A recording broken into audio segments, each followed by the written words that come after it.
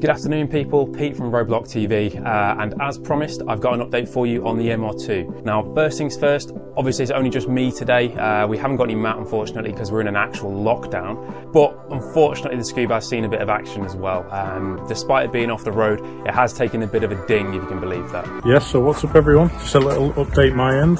So if you remember back a few months ago we had Storm Dennis, I had a gate lent up ready to get fitted to my garage, and actually blew over in the storm and hit the Scoob quite bad. So you can see the damage here, and it went through the swage line, which meant that it couldn't be knocked out or repaired, and it's now gone rusty to make it even worse. One thing though, we are still fresh to death in there. So luckily I've managed to source another wing, and we're also getting some of the lacquer repairs. So there's a few like bits of lacquer gone on the car. So yeah, good to see everyone. And the last few months have been a little bit shit. It's not actually too bad to replace the fender panels on the Scoob, but it's just a pain in the arse, isn't it? And also you don't expect the car to get damaged when it's off the road. So that's the Scooby anyway. Now with the MR2, if you're anything like me, you spend most of your time online just looking at random photos of cars and the make of your car and trying to work out what the hell to do and get ideas and inspiration.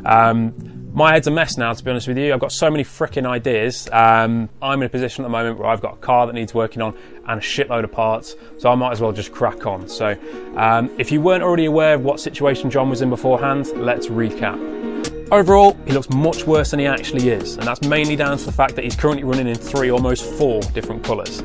We've got our blue, we've got our black, and we've got a very nice bit of dark green in there as well.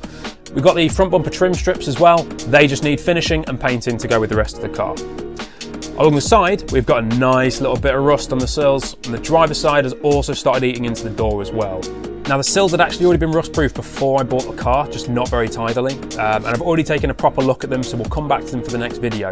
But realistically, all of that's going to have to be sanded back, re-rust proofed, and then primered as well. And obviously we've got them Grady skirts I've been banging on about for the last couple of months, so once that's been properly protected, they'll cover up all of that mess as well.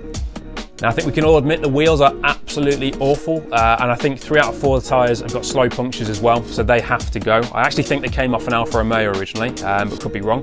They've been curbed into a whole new design, and they're also not staggered, which is needed for the MR2. And finally the spoiler.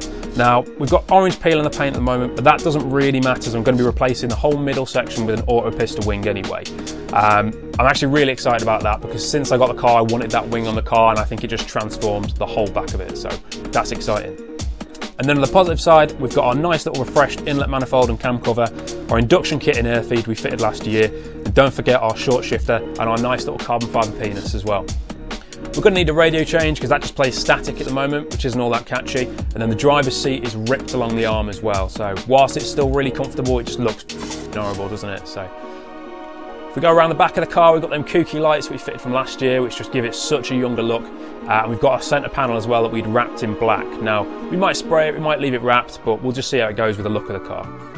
So they're the main areas on the car needing work, but around the car you've also got loads of little areas that are dinged, dented, a little bit rusty, or just generally need a bit of prep work as we go around as well, so they will get actioned as we get to them.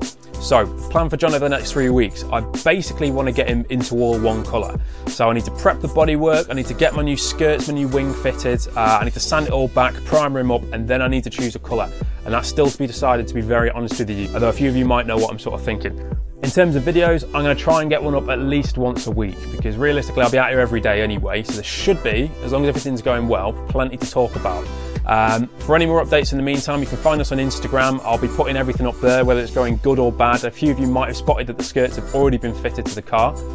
They look fucking awesome. That'll be in next week's video, along with a little bit more detail as to what that rust patch looks like, because it looks daunting, let's be honest, but thankfully it's not so bad. So we'll be going through how I go about getting those fitted and what the next process is for the car.